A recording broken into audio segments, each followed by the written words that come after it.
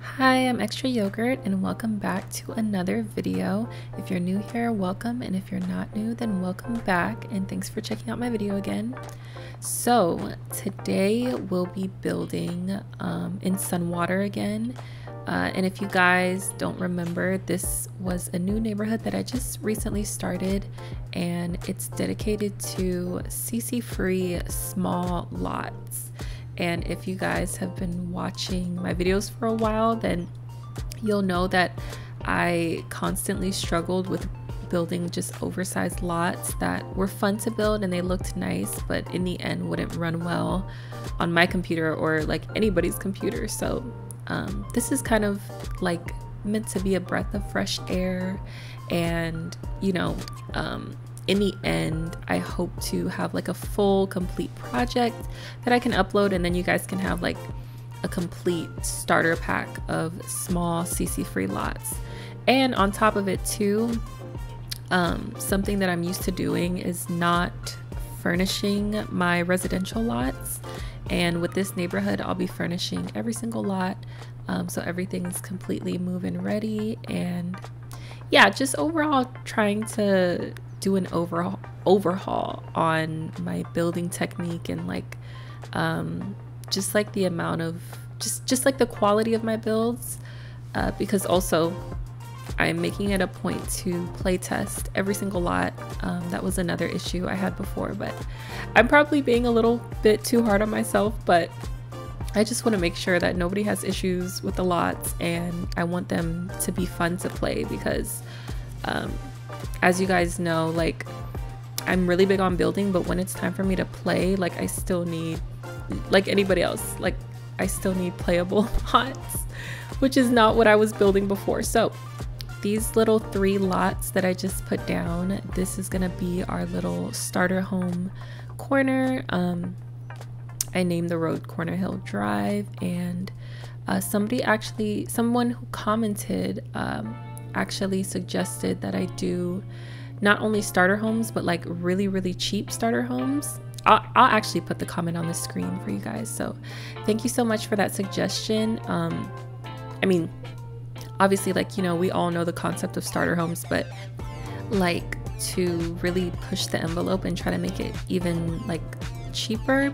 So all of these homes are under 17,000 simoleons, and honestly I wish I kind of challenged myself a bit more and tried to hit that 10,000 simoleon mark, but I just felt like, I don't know, like I was just building and I was having fun building, and then I wasn't really thinking about the price anymore, and it just turned out this way. So I'll probably give it another try and try to make even cheaper fully furnished homes, but I really like how these came out. So this first one kind of gives me like Georgia vibes. It's just like very what's the word, like the siding and the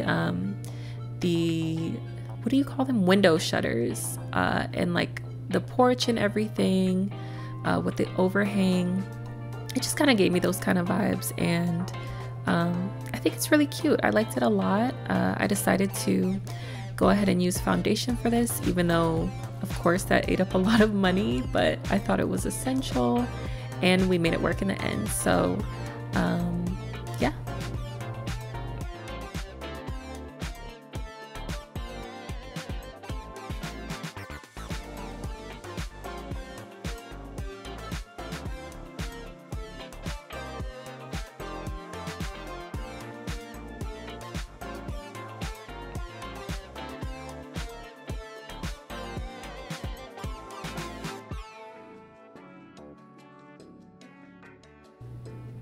Okay, so I can't remember the last time I actually talked to you guys about anything about my actual life and not just builds and stuff, but I just needed to get on here and tell you guys about my experience finding a new job, because I'll be moving soon. And when I tell you, okay guys, so I'm 23 years old. I'm still at the beginning of my career, and job hunting is like a different breed of difficult. Like nothing could have prepared me for this. And it's kind of like, you know, like I don't have a degree. So I mean, I'm working on my degree as we speak, but it just makes it substantially harder to find what I'm looking for. And I've been so stressed about it. And that's one of the reasons that I felt like building tonight, because I have just been so stressed about job searching. And if anyone can relate, please let me know. But like, it's just a lot. Like I'm just going through a lot of big life changes. And I wanted to share that with you guys. Because I don't want this to just be a channel where I just talk about foundations and columns and walls. But yeah, I'm definitely trying to get used to this part of adulting. It's very overwhelming, and shout out to the people who have already like been there and done that already, but changing careers or changing jobs or whatever it is. It's very nerve-wracking. It's very anxiety-inducing, and like it just makes you question yourself a lot. Like it makes you question your abilities and like, do I really know what I thought I knew and stuff like that. It's just been so stressful, guys, but it's not all bad. It's also very exciting. But yeah, sometimes you just need to get on Sims and de-stress and build yourself a house and just not think about real life. So that's what we're here doing today.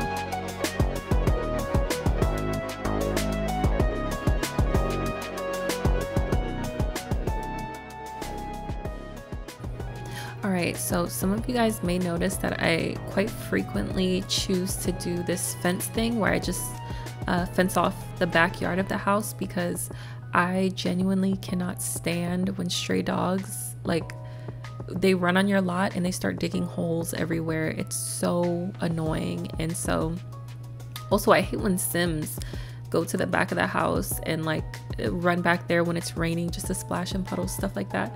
So this the like little bit of fencing, that's kind of my way of combating that. It's kind of like, okay, everyone stay up here up front. So that's why I tend to do that a lot.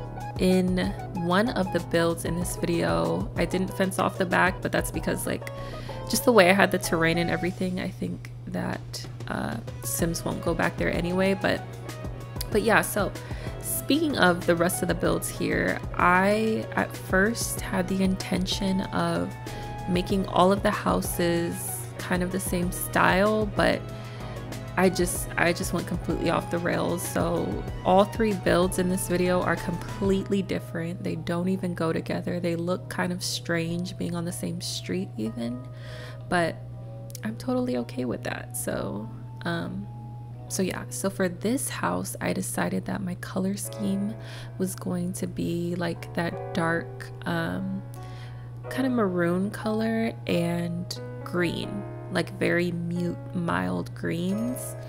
And I like how it turned out. I think that when you guys see the wallpaper there, how it's just like there's no wall there or anything, it just like immediately switches from stucco to paint.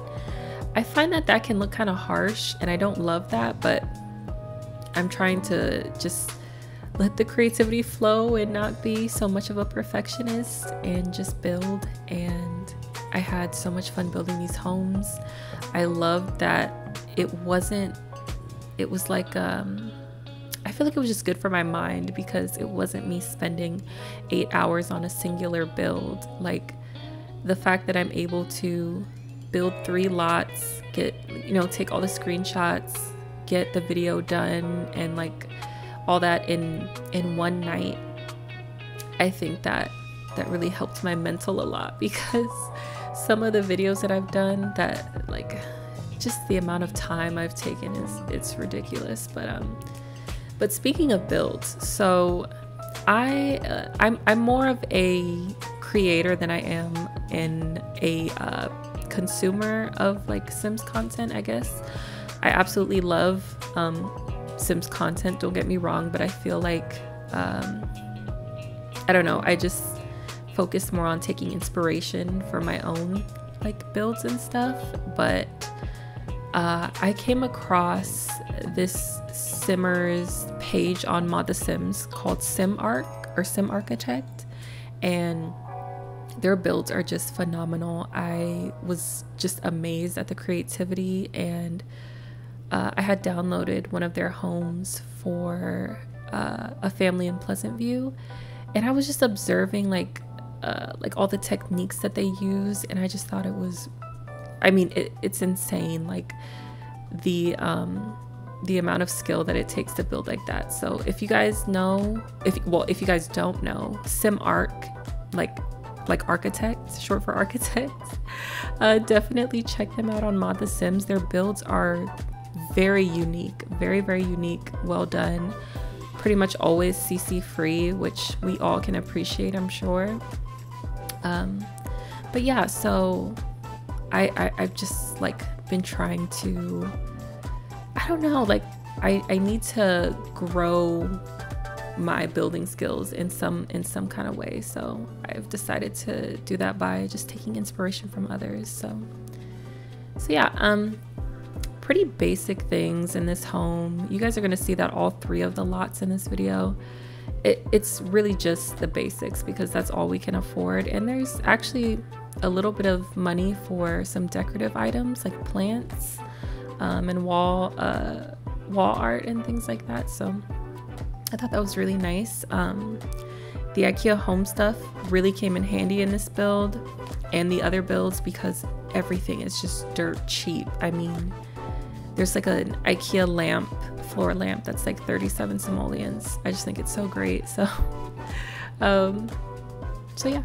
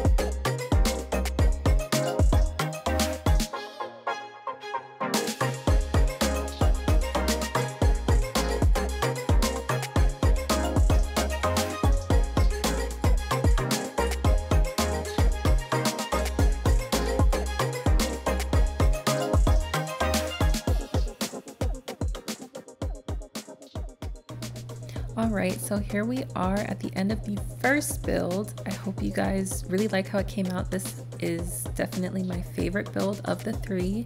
It just looks really homey and it looks expensive even though it's super affordable. You guys can see how slow my camera's going because I have a camera mod installed that is phenomenal for movie making and taking pictures. So I just I just decided to do less cinematic shots since they're longer, if that makes sense. But here's the final screenshots of the home. The backyard is absolutely massive. There's plenty of space for expansion or whatever backyard activities your sim wants to have.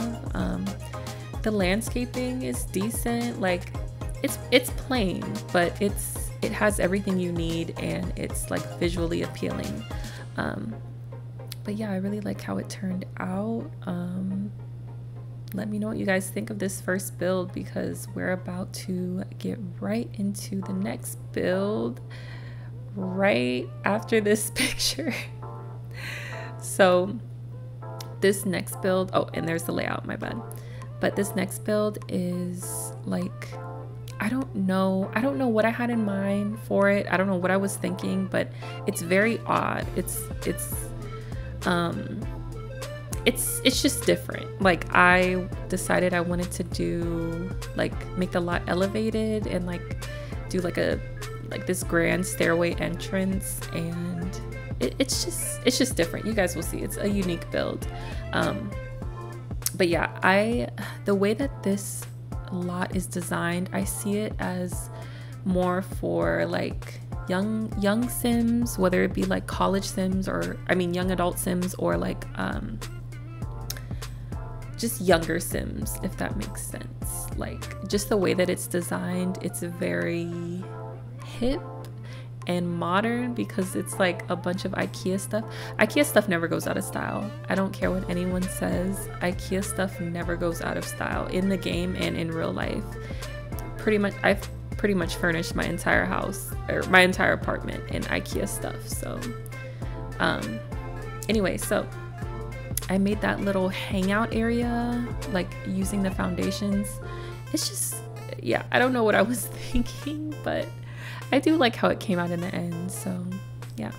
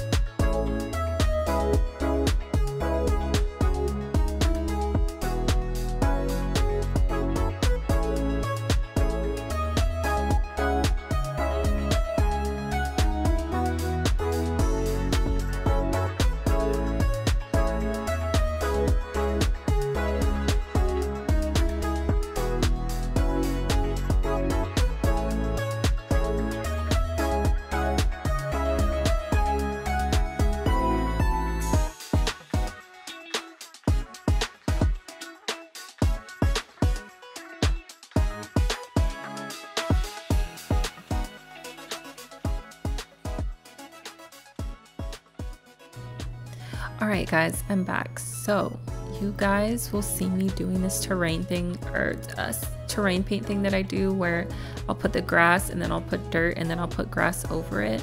I just do that to make the grass look more weathered and a lot more normal, because you know, like there's like hot spots. Well, in real life there will be like hot spots in the grass that like some areas don't grow as well as others, and I just like how it looks. It doesn't look too perfect or too green. It just gives it a lot more of a realistic feel. So that's just a little tip for you guys. If you want to try it for yourself, I feel like it really adds to the lot. It just depends though. Like if I was building a mansion or something, I might want the grass to be picture perfect. I might want it to be like perfectly green, but yeah. So anyways, we've moved on to the interior, and I kind of went with this dark like kind of moody like atmosphere or vibe or whatever. I always say vibe. I need to find better words for it, but I just went with like gray and darker colors, and I just wanted it to be like very relaxing, not too bright, since the outside of the house is very bright.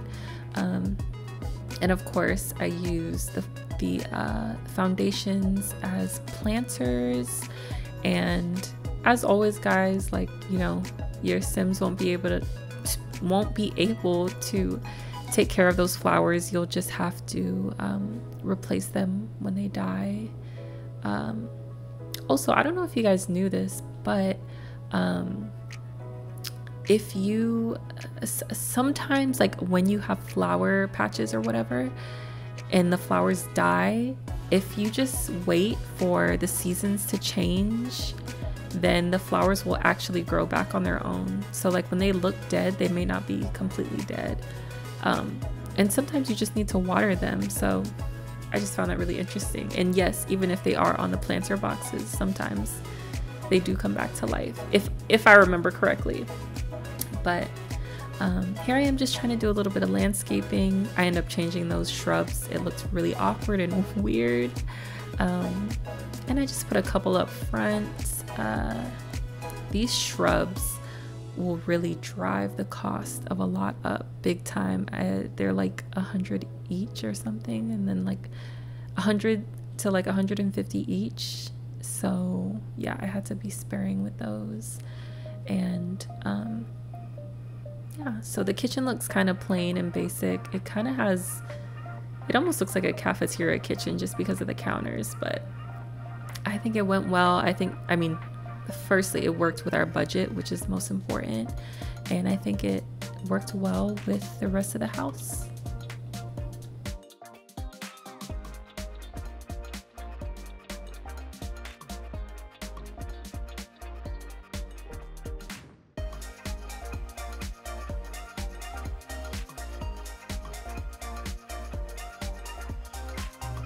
Also guys, it may look like my the speed of my speed build is too fast because my camera keeps whipping around, but I promise it's just what happened to my camera controls when I installed the DVXK thing to make my game run better. It just makes your camera super sensitive, so sorry about like my camera whipping back and forth, but yeah, so here I am furnishing the bathroom.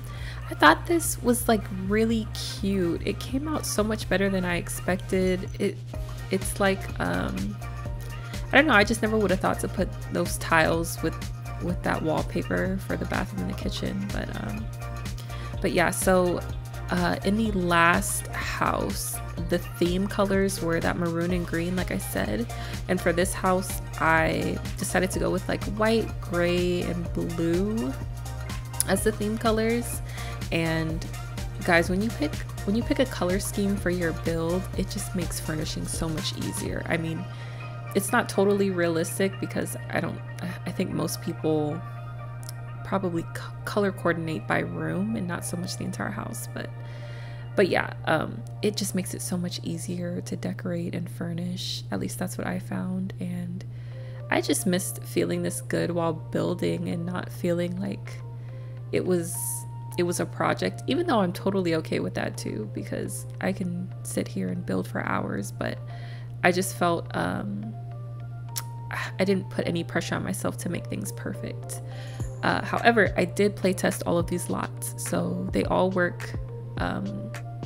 So no objects are going to be in your Sims way. Like, everything works as it should work, so no need to worry about that. And yeah.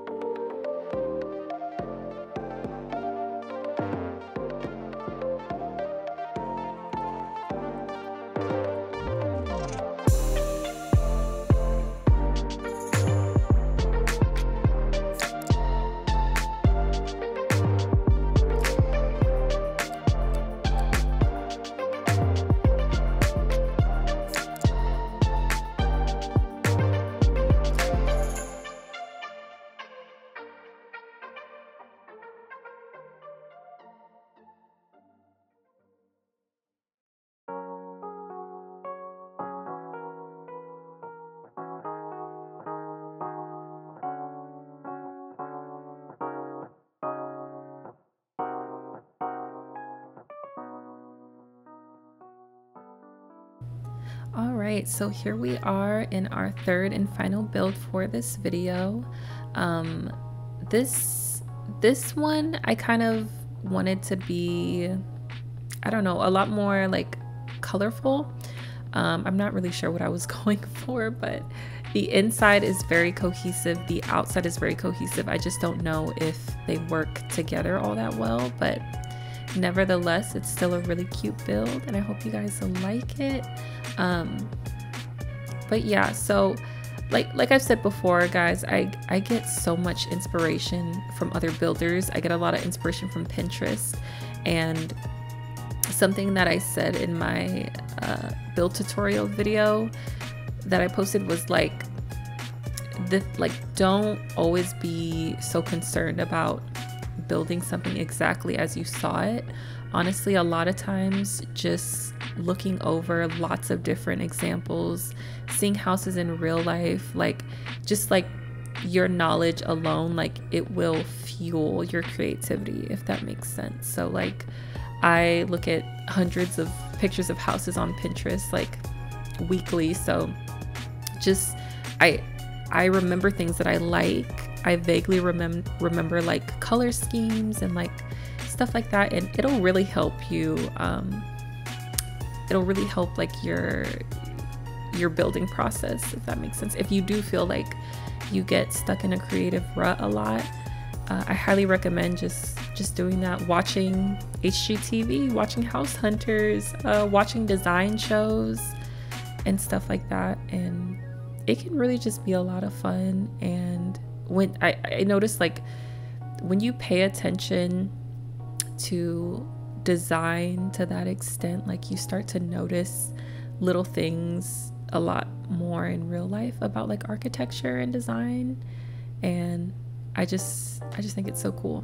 So anyway, here we are trying to figure out the wall coverings and the floors, and at first I was gonna go with this kind of pink, blue and yellow vibe and make it super bright using like the pet stuff and everything, but I was kind of like, no, it looks too childish. At least that's not what I'm going for this build. So I did end up choosing white tiles and a gray brick wallpaper or wall covering for the kitchen and bathroom, and I really like how it turned out.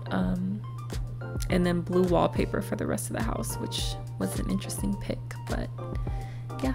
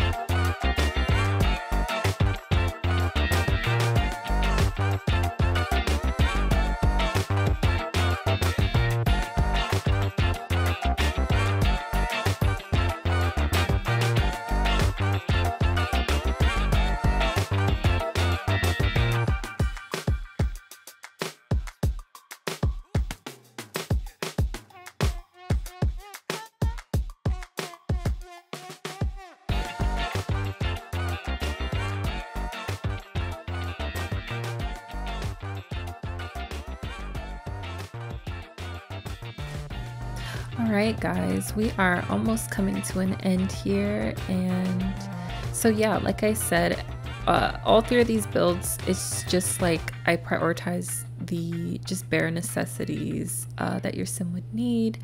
They all have a double bed, they all have a wardrobe, they all have a bookshelf, fire alarm, phone, somewhere to sit to eat, TV, couch, and like a full kitchen, and of course all the lighting and everything, and landscaping. So I would consider these like true, I mean, they're starter homes, but I feel like they're furnished well enough to where it's like they just don't look like starter homes to me. And yeah, so here we are in the cinematic shots and screenshots portion, but I hope you guys really liked all three of these builds. They will be available for download as always. Just look in the description, and also in the description will be any building mods that I use, but all of these lots are CC free, they're play tested, and they are good to go. So I really hope you guys enjoyed the video, and I will leave you guys here with the rest of the screenshots,